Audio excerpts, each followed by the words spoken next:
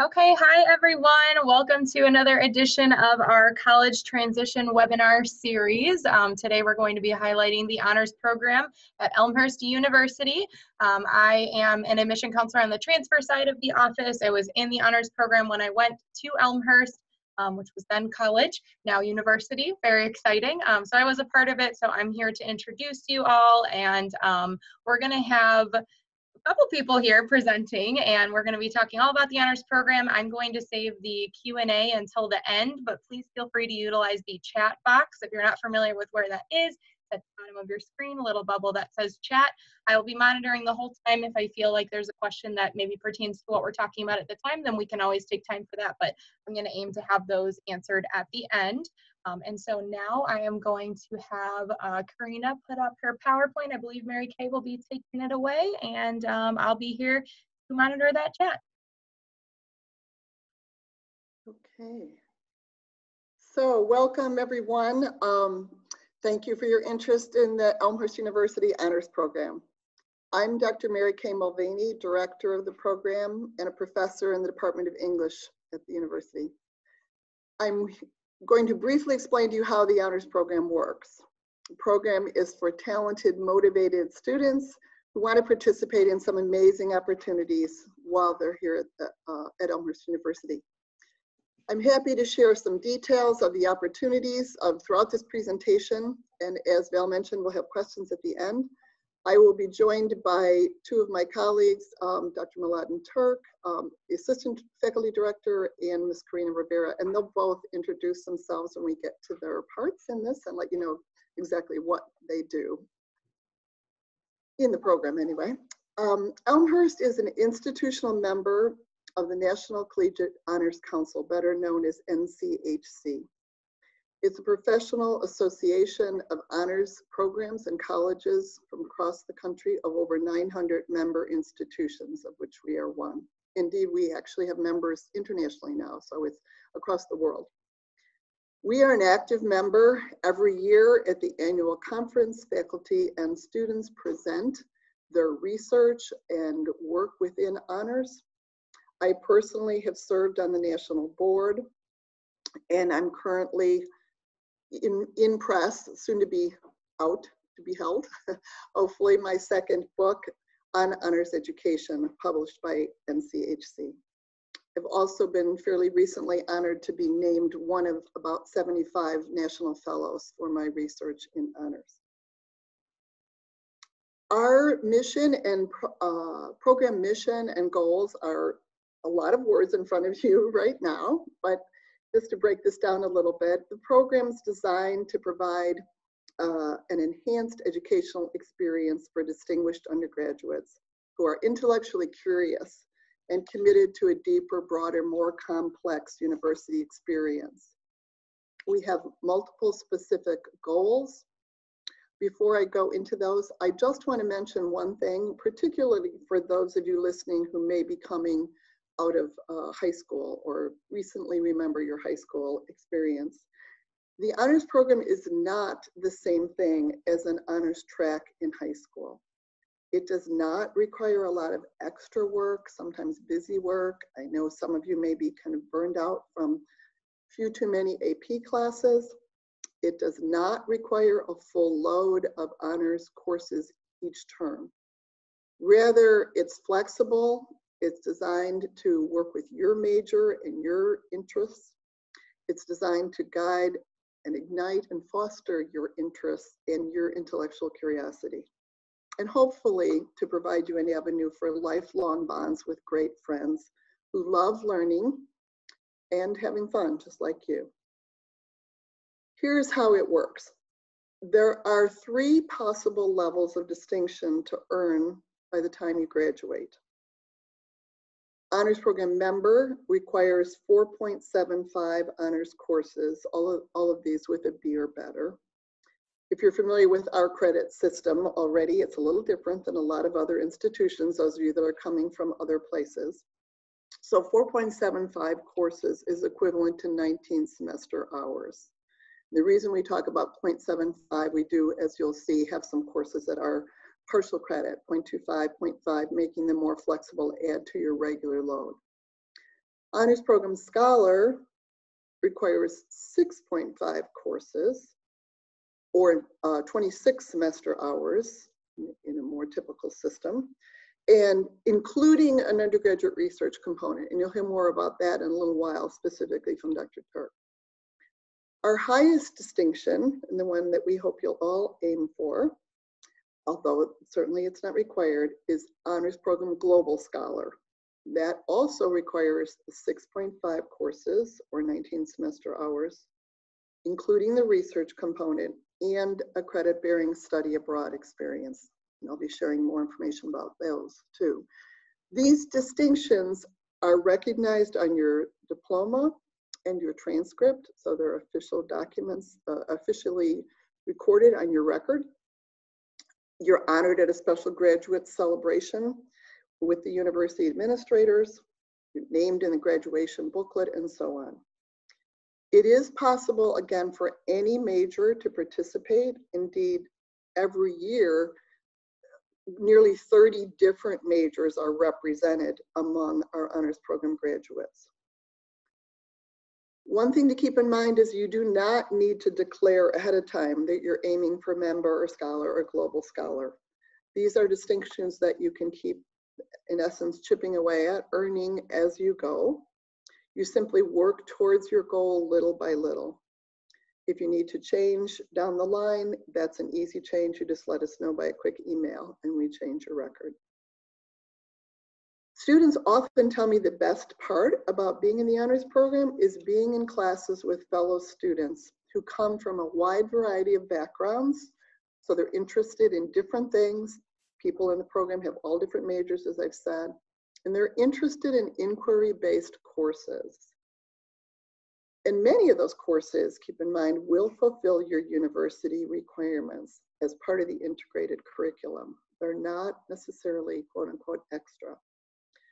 So this is a list of some of the course options. It's certainly not every single course, but just to give you an idea. All first-year students, if some of you listening are incoming as first year or will be perhaps next year, are required to take a first-year seminar course. If you're in the honors program, you select from one of 4 different topic-based honors program first-year seminars.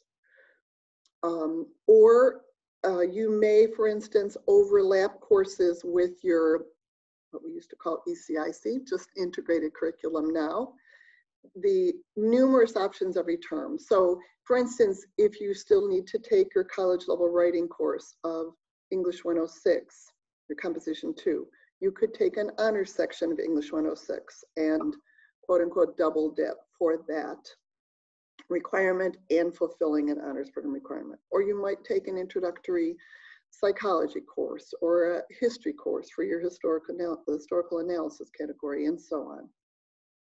If you're a transfer student, many of your entry courses, we understand, will already be completed, but there still are course options. One thing, you're all allowed to convert one quote unquote regular course to an honors option. That's what it says at the very bottom of this list. So that could be one of your courses. Transfer students are allowed to transfer in credits from a previous honors program. So if you were in an honors program, perhaps at your community college or whatever institution you're coming from, you give us a transcript and we take care of transferring that credit.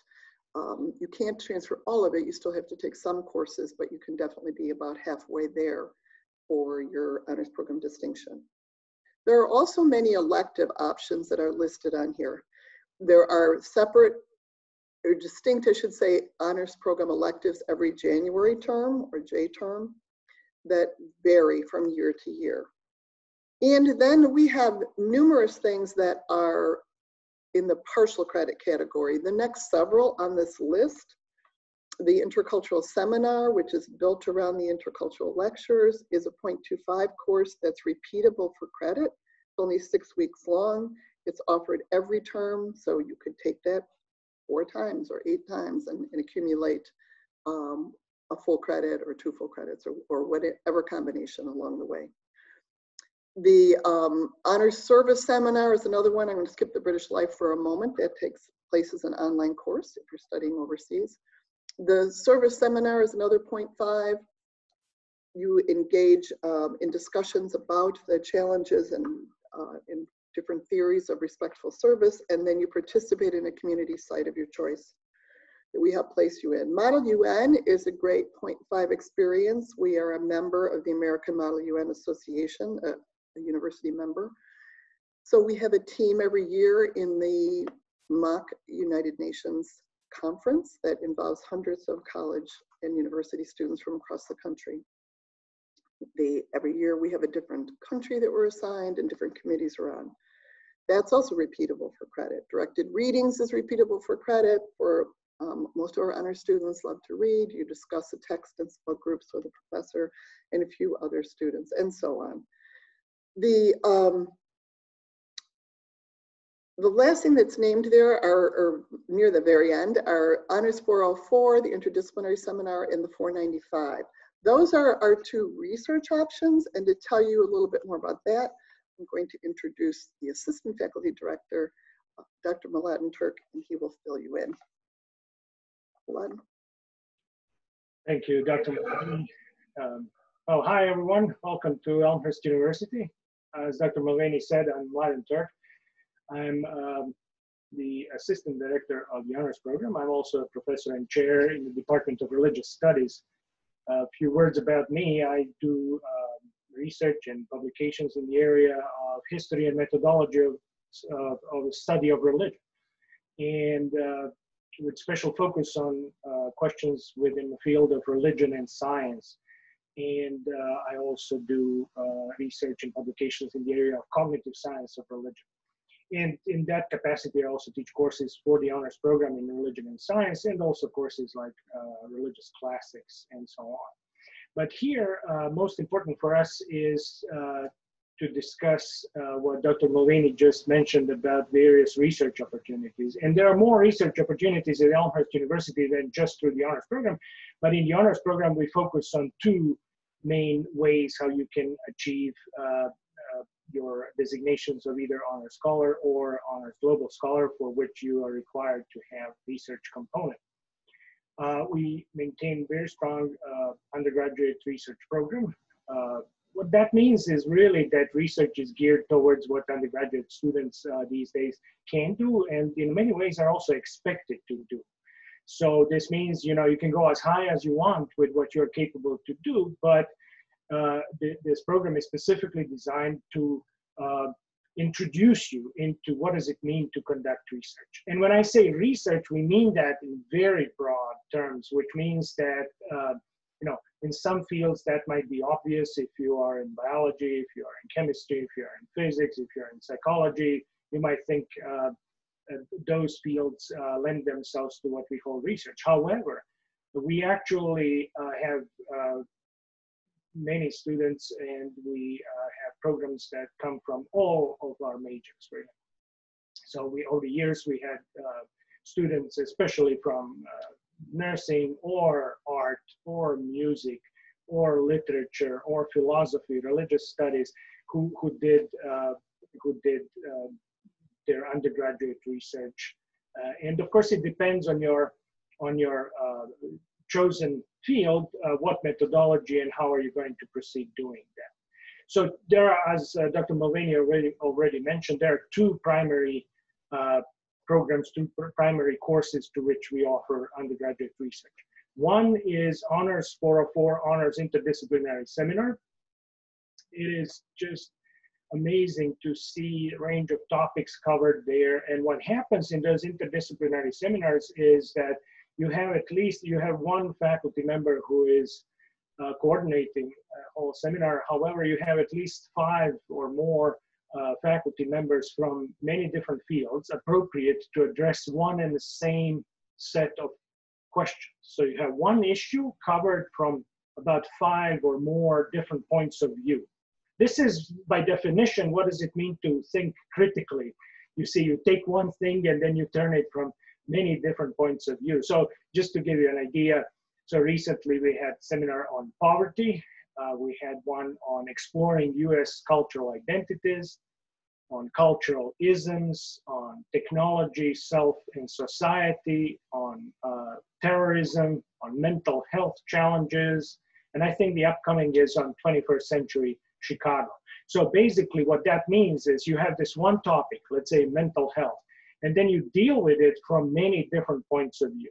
And so depending on your background, depending on your major, you pick and choose which methodology do you want to use, and then you work closely with your faculty research mentor in that course to develop your own research agenda, your own research program that then culminates in you producing work that would be on the expected level for your undergraduate academic status. And of course, both Honors 404 and Honors 495 or 495 Honors Independent Research that I'll say a few more words in a moment, they both require you to then also disseminate your work, to present your work. And that is one thing that the honors program here at Elmhurst University works with you very closely in achieving. So you'll be able to present your work at national, regional, some even are local here on campus, but definitely you will have the opportunity to present your work on national level. If any of you are interested in pursuing further academic studies in any graduate program later on, it is almost required these days to have research component completed on your undergraduate level. And as I said earlier, there is no better way of doing this, because when you go to your graduate level, you do more research on that level and so on and so on. Those things are cumulative, so you have to begin somewhere. And there is no better place to begin than with those courses we have here.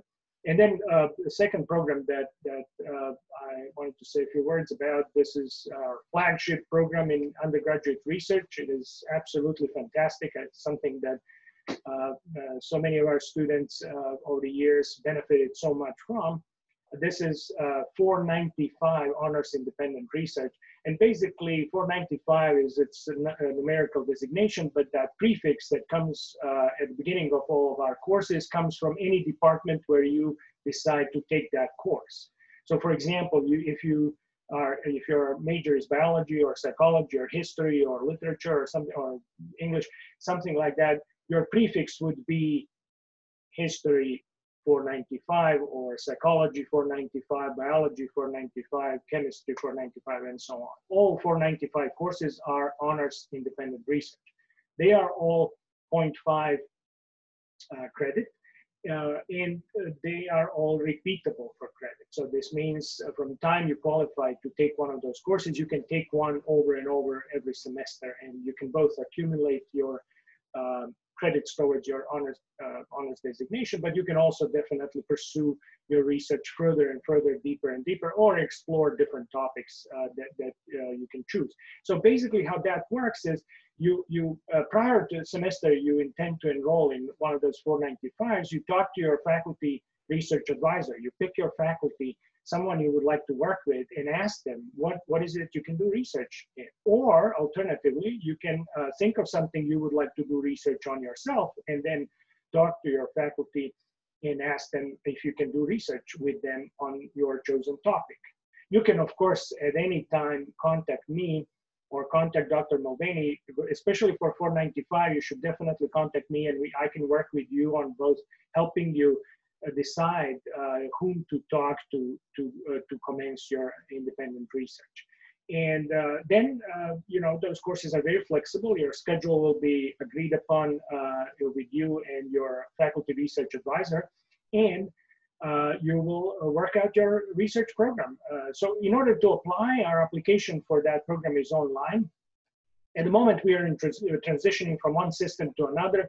But if you have any questions about how to sign up for 495, you can ask me, and I would be happy to discuss that with you further. Just to mention some topics, and over the years, I'm looking into every honors independent research program that was done in past several years. and range of topics Diaz covered are just what I personally believe, what I think our program is really about, is what I think undergraduate education should be about, ought to be about. So we have a whole range of topics, as I mentioned earlier. So we had art and politics. We had a research, there's one I see now, the ethics of transhumanism through technology. Examining the role of inflammation in learning and memory. We had numerous examples of research in chemistry, in biology, on research that has to do with things with cancer, or that has to do with how to use certain lab technologies and so on. So from social identity of well-being, from political science, there's one I see here, politically incorrect language, self and well-being. So there is really no limit to what you can choose to do your research on. And then great benefit for you is that you can work one-on-one with your faculty research mentor, and they can guide you in how to craft, how to put together all necessary components to make your research successful. Again, as I said earlier, you will then be asked to submit your final product to one of those national conferences that we take our students to, and then at the end, if accepted, the honors program finances you going to, we all go together there where you can present your work in one of those national conferences, either a national honors conference or national conference for undergraduate research. Again, if you have any, I'm so glad to meet you, I'm so glad to see you, but I really hope I'll hear from you later on. You will have questions, but if you have any questions about undergraduate research in the honors program, please contact me and let me know. Thank you. So besides undergraduate research, which is hugely important, as Dr. Turk was just talking about, and really fun and exciting for students too, another major focus within the program is study abroad. We believe that having that international experience to advance your global knowledge and perspective is irreplaceable. And so we do everything we can with including to solicit donor funding to help make it possible financially. But we provide you access to programs literally all over the world. About half of our honors program graduates have studied abroad by the time they finish their time at Elmhurst. So I do want to mention that there are opportunities literally around the globe. You can choose from a 3-week short-term experience during January term. I personally have taught many of those myself, as has Dr. Turk. Or you can do a full term in spring term or fall term overseas. We have an honors only spring term option that's very exciting that we just got started last year as a joint program with Liverpool Hope University, a nationally recognized university in Liverpool, England. That was just an amazing experience for our 8 students that piloted it last year. That program doesn't cost you any more than your Elmhurst. It's a direct, Elmhurst tuition is a direct exchange in terms of funding, and it includes a special orientation experience in London for 5 days that I lead you through. You take courses at Liverpool Hope University in whatever your major area is. It's specifically designed for 1st and 2nd year students, but also upper level students depending on your major. You would simultaneously be taking a course called British Life and Culture. That's an online course I teach that kind of umbrellas the whole experience and focuses on British history and Liverpool, specifically Liverpool history. So I have a lot more I could say about that and more things we could talk about. If you have specific interest in the Liverpool Hope, please let me know or put your name in chat, because I'm going to be gathering an info session group together for that pretty soon. In the meantime, I would like to stop talking at you and let you listen to 2 students share their testimonials about their study away experience. One from a student who experienced it, did her work in Italy, and another one on the island of Martinique, which is an offshore state of France. So we'll let them talk to you about that. Karina starts these videos for us.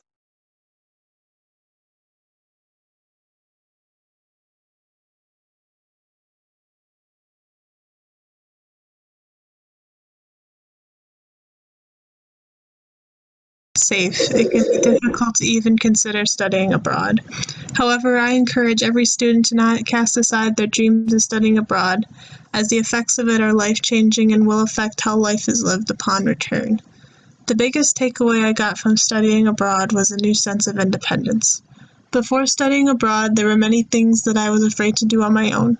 Now, after studying abroad, I feel a lot more capable.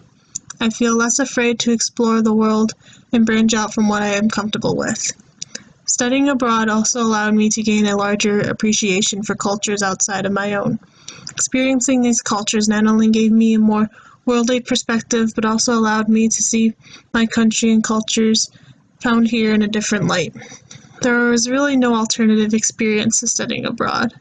While it might seem scary to some to travel abroad, I think that it is essential to every student experience if possible. It not only allows one to learn more about the world through first-hand experiences, but it also lets one come back with a better sense of themselves. I am definitely a different person after studying abroad, and for the better. It is definitely true when they say that after studying abroad once, you'll want to keep on traveling. Through study abroad, I realized that any experience that involves learning outside the traditional classroom is beneficial. Thus, I advocate for not only myself, but also for my peers to take advantage of these opportunities when they are able to, even if they are local. While classroom learning is nonetheless essential to the college experience, one cannot have a true grasp of the world unless they experience it themselves.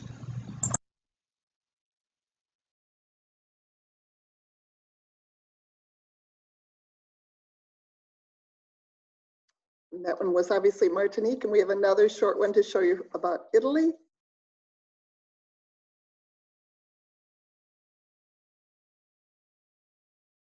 Just give me 1 second. I'm going to pull it up on YouTube. I hope you got the idea in the beginning of Marissa's that she was hesitant to go, but she loved it. So if you're feeling at all apprehensive, it's a good one to listen to.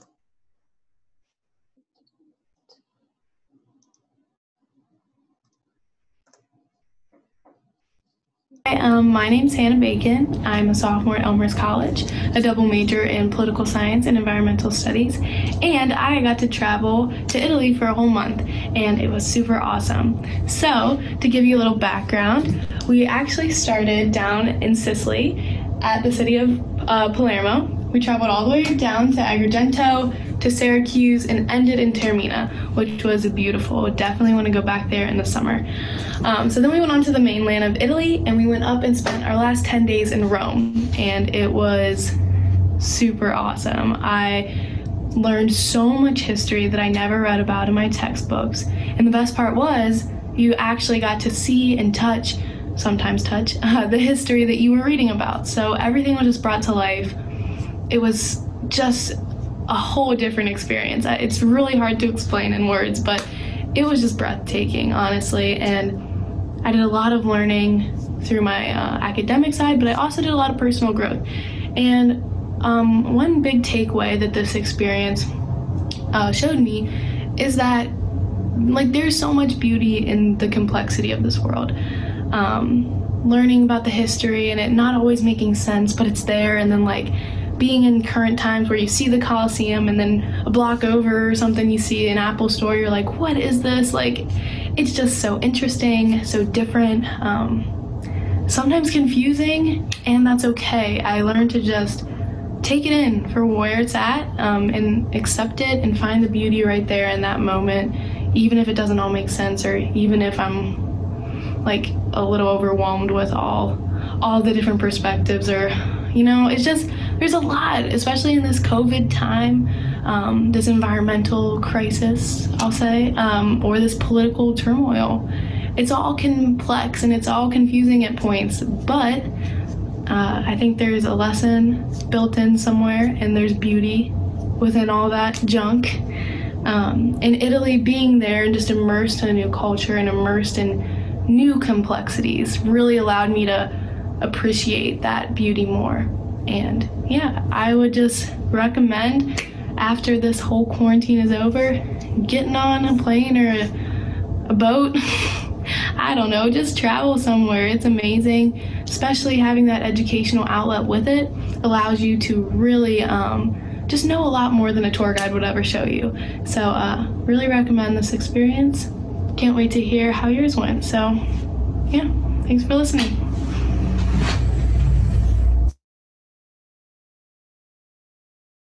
And when, thank you, Karina. And when you return, you may want to experience even more of the world by applying for something like the prestigious Fulbright Scholar Program, a full year of funding to live abroad and work and study. The honors program provides specialized advising for the Fulbright and other highly competitive but incredibly impactful programs. It's sometimes referred to as the nationally competitive scholarship and fellowship group of nationally competitive scholarships and fellowships. The Fulbright, the Truman, the Pickering, Udall, there are many, many of them. And I am the campus advisor for many of the programs, and Dr. Turk is as well, and we're happy to assist you with those. The honors program also includes lots of fun academic, non-academic components, I should say, to embellish your time at Elmhurst. So to explain some of those features, I'm going to turn to Ms. Karina Rivera, and she will introduce herself and share some things about that. Karina. Hi, everyone. My name is Karina Rivera. I am one of the coordinators in the honors program, and specifically I work with the social side, or that co-curricular side of the honors program. So you heard a lot about the academic side of the honors program from what Dr. Mulvaney and Dr. Turk talked about, but I want to talk a little bit about the social side. So as an honors program member, you are automatically a part of ECHO, and ECHO is our honors program student organization. So they are the largest student organization on campus and recognized by our Student Government Association. So it's a legitimate organization. And ECHO is led by a group of about 6 board members who are students, and these are the students who are in charge of planning the programming and the different events through the honors program for honors program members. And many times we also plan programs for the entire campus, so it isn't always necessarily just honors program members, but we do like to provide that platform for you all to engage with each other. So you can kind of read on this screen the different events that we host. Some of the most exciting ones are Lunch in the Lounge. So the second Tuesday of every single month, we've got Lunch in the Lounge in our honors program lounge, which you all have access to. This year that will look a little bit different, but we still want to, again, provide all of these opportunities for you all just in a different creative way. So, and then you can also see some of the other social events that we do throughout the year, and end of the year social, end of the term social, things like that. I also work with the Honors Living Learning community. So this was new last year and it was very successful. So it is a wing of Curitan Hall, which is one of our most coveted residence halls because it's got air conditioning. So there's a wing of Curitan Hall that is for honors program members. And so you can apply to live in the Living Learning community. Again, last year was the first year that we did that, and it was very successful. We had so many students who wanted to return to it. But we had just a few returners who returned, and then the rest of the beds and slots were for incoming students, transfer or first year. It is a pretty diverse community, and so there isn't just first year students or only returning students. I think it's a pretty good blend. And so that's something nice about it. If you've got any questions about that, please let me know. We are currently on a wait list for the Honors Living Learning community, but things are always shifting, and so if you'd like to put in an application, you can let me know, or you can let Val know, and she can let me know. So I also just want to quickly talk about service and civic engagement. These are 2 really important things in the honors program. They're in our mission, they're in our goals. You'll find a lot of service learning components in many of the honors program courses, and through the honors program and through the student organization ECHO, we work with various Chicago-based organizations, but these are just 2 of them, Mercy Home and the Night Ministry. We work with these quite a bit through just fundraisers, different projects that we do. We bring people on campus, things like that. And then you'll also find other volunteer and service opportunities through ECHO. Our service chair will plan some service programs and things, and then you'll also find them in some of your courses. So there's kind of a variety of places that you'll find this. And finally, I'll talk about the new member retreat. So this is a really exciting event. This year, again, it's going to look very different just due to COVID and everything. But what we do at the beginning of the year, usually the weekend after Labor Day, is we bring all of the incoming Honors Program members, transfer, first year, all of that, and we go to an overnight retreat in Wisconsin, where we participate in a lot of team building activities. We do a discussion, and we kind of just engage with each other and use it as an opportunity to kind of build community and build those relationships at the beginning of the year. Again, this will look very different this year, but we are still going to provide an opportunity for new members to meet one another and engage in that community building. So while we won't be going overnight to Wisconsin, it is going to be, we'll kind of build something and for you all to kind of engage with each other, and we will still have kind of a retreat. It'll just look a little bit different. So with that. Thanks, Karina. So as you can tell, there are many special opportunities with the honors program. Really, the list goes on. And I just want to remind you of a couple of things. Again, it's not the same as a high school honors track. There's no risk in trying the honors program. You don't sign a contract. If you try a course or two and change your mind, you just can stop taking them. The application link will be available eventually. They're not out there yet for fall of 21, if some of you are listening for next year's planning purposes. But it's an online link that's released through admissions. And if you are entering this year and want to see if you qualify, or you want, maybe you've already applied, whatever, your admissions counselor can assist you with that and locating that link. So if you have any other questions, I'm open to hearing them right now. Either you can kind of flag me down here in Zoom, it's a small enough group, or you can post something in chat, whatever. And I hope to otherwise see you on campus one of these days. And I hope you'll embrace the challenge of the honors program. Any questions for any of us? We got John on video. So John, do you have any questions? Hi. John, hi. Nice to meet you. I'm John. Good to see those of you who I know. So I was wondering, I talked to Karina after the Elmhurst University July 1st event, and then the application just kind of got lost in the shuffle of summer school and whatnot. So for the fall term 2020, our classes, so much is changing now too. I just was seeing the emails. Are classes full? Are they like for honors classes? Some of them are and some of them are not. So it's definitely possible to still take honors classes. John, have you already registered for this fall? I missed that if you said that. Yes. You did? Okay. So probably the best thing, depending on your major, we could either do a swap out of something for something open. For instance, the honors religion class is still open. If you're trying to take a religion credit and you aren't focused on one specific one, we could substitute in the honors religion credit. The other thing would be to consider adding any ones or more than one of the partial credit things. So the Model UN is still open.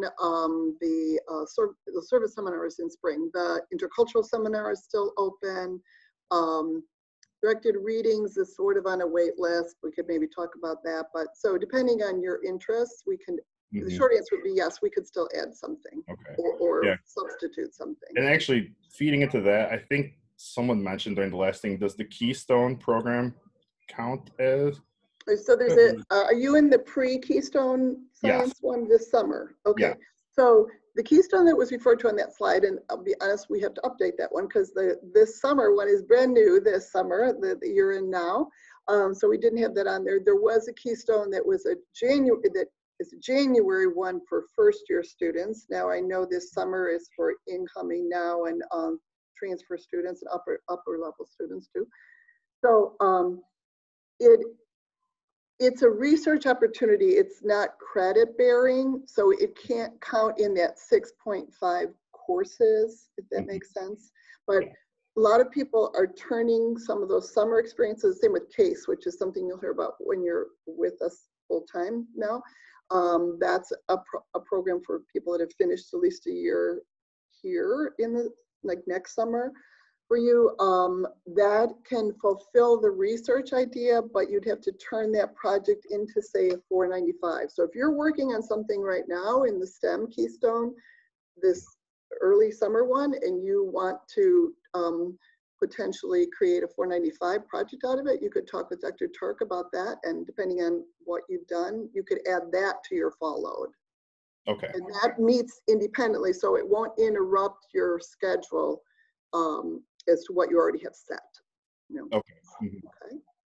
Yeah. Thank you. If I can just, one word, yes, that's exactly as Dr. Mulvaney said. And basically what you would do is you would ask your faculty research advisor if they're willing to continue your research with you, for example, or maybe expand it or do, and then that's what Dr. Mulvaney meant by saying that you can turn it into your 495. And then you just register for 495 for the fall, and you just maybe expand on what you did in your Keystone. But we can talk, you can email me, or if you have any specific questions about 495 on how to do that, how to take up your research from Keystone and include it into your, because these are two different things, that's what I'm saying. Yeah. So you would have to really then still take that 495. But it can be on the same topic where you would do even more research on that topic or something like that. Depends on what your main person would be, your faculty research advisor, who would work with you and decide what else can be done about that. Okay. Okay, thank you.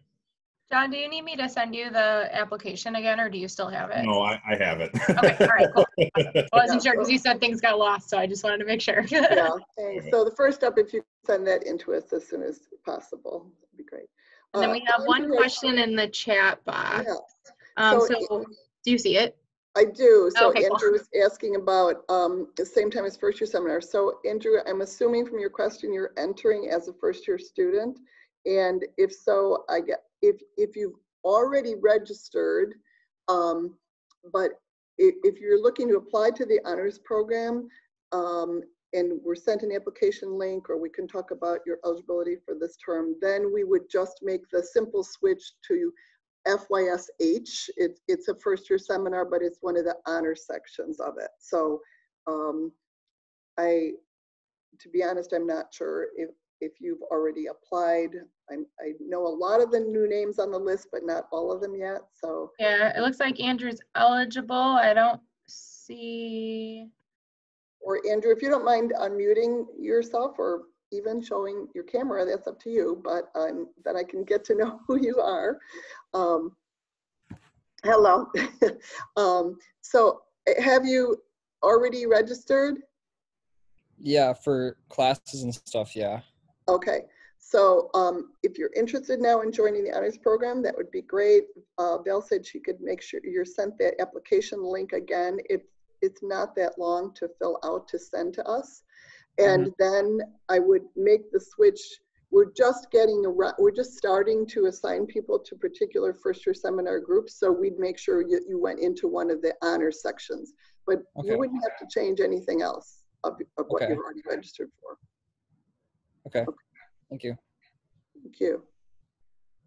Any other questions? I know we've lost a few people, but some of you have hung in there.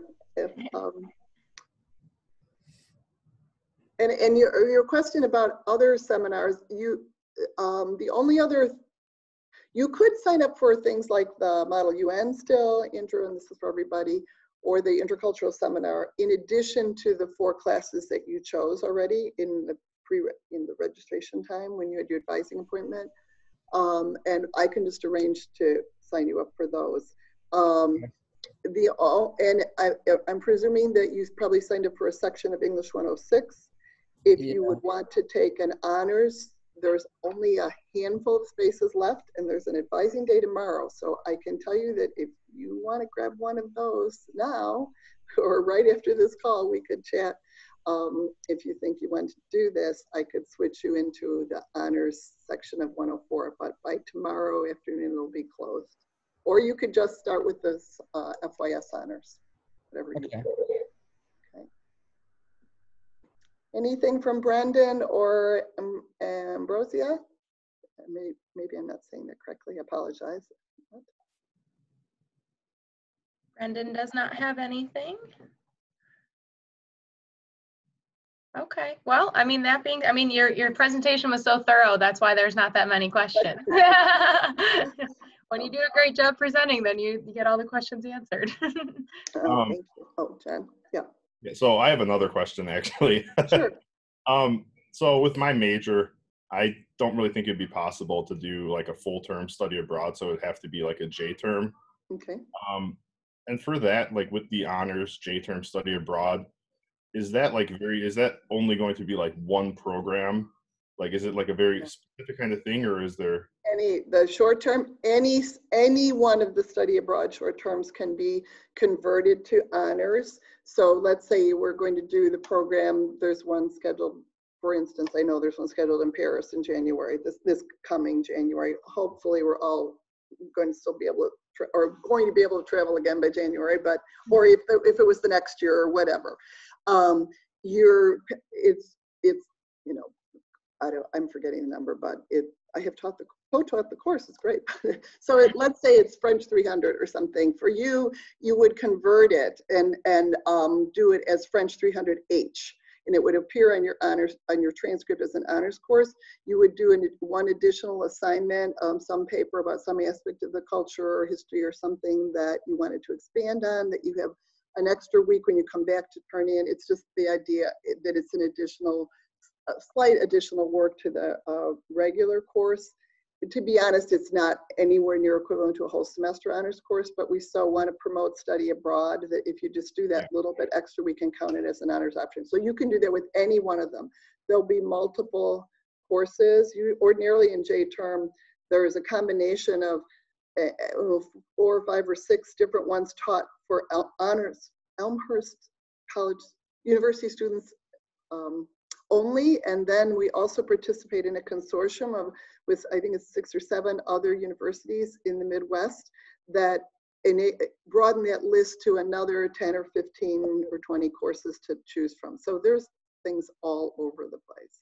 Yeah, I remember it being a really cool aspect after coming back. I know, MaryKay, now I believe you're offering a course that's actually like a reflection on your study abroad. But it was a really nice way, like when I got back and I wasn't with those people anymore, that I still got to continue like thinking about my experience and kind of expanding on it. So it made it seem like it was a little bit more than just that 1 month and then I was done. So it was cool. Right. In fact, both of those videos that you just watched were people that were in my course called Honors Global Reflection. That is, they did that as a short assignment for something that we did in the class, thinking back on their experience, and they could do it in a video format if they wanted, and continuing to kind of reflect on the skills and the benefits they got from the experience. That course is a 0.5 elective that many students that do a short term would add another piece the spring following, or even the year after that. You can do it up to a year or so out, depending on when it fits in your schedule. If you want to, you don't have to, but we try to talk a lot about transferable skills from study abroad. So we do some work with our career ed people too, and looking at how do you articulate to an employer, say, or a grad school program, what this really meant for you, besides, oh, it was great, I loved it, you know. Yeah. So, yeah. Okay, great, thank you. Any other questions? All right, great. Well, then I think we're all good to wrap it up. I'll stop the recording here.